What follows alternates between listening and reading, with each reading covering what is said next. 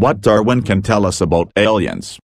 What would life in a far-flung star system look like? Would humans even recognize it as life? A new theory says yes, we would. In fact, life on other planets, or moons, or asteroids, might look surprisingly similar to life here on Earth, University of Oxford scientists wrote in a paper published in the International Journal of Astrobiology on October 31. That's because life on other planets would likely be subject to natural selection, just like life on Earth is. And if life is subject to natural selection, it is likely to share similarities, even if it isn't carbon-based, for example, or codes its operating instructions in a way entirely different from DNA. Living things are adapted, study co-author Samuel Levin, a doctoral candidate in zoology at the University of Oxford, wrote in an email to Live Science. They appear to be trying to do things like eat, survive, grow, reproduce. The only way to adapt, Levin said, is through natural selection, the process through which hereditary variation among individuals leads to differences in success, and ultimately survival of the fittest. Anything that will stand out to us as alien life will have undergone natural selection, Levin said. Greetings, Earthlings.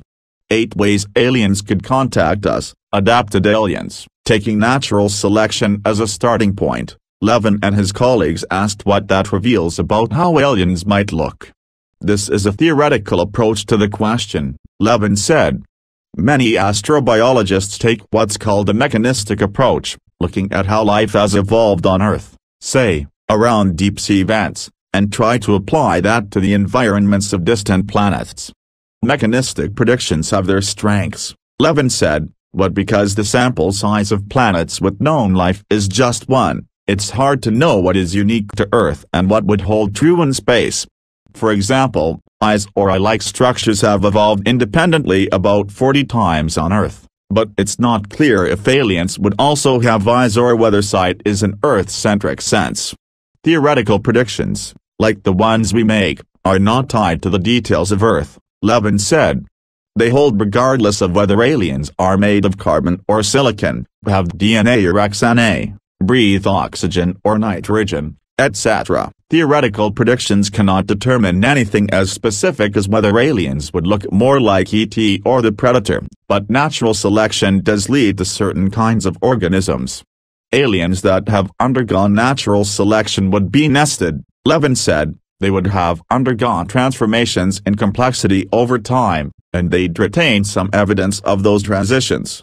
On Earth, genes cooperated to make genomes, genomes made blueprints for cells, and primitive cells eventually joined together to make more complex eukaryotic cells.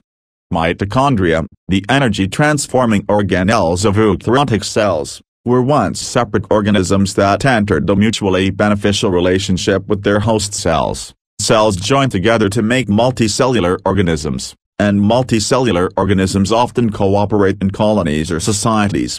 Getting to know the numbers. To illustrate the concept, Levin and his colleagues dreamed up a tuber-like alien they call the octomite, a complex creature made up of smaller entities that have aligned their interests so that they cooperate, much like the human body's cells work together to keep a person alive. Are we alone?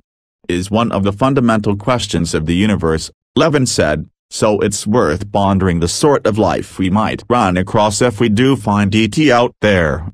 On a more philosophical level, understanding what features will be universal to life, wherever it exists, seems deeply rewarding, Levin said. Our work can't answer the question of whether we're alone, but it does tell us something about our neighbors if we're not alone.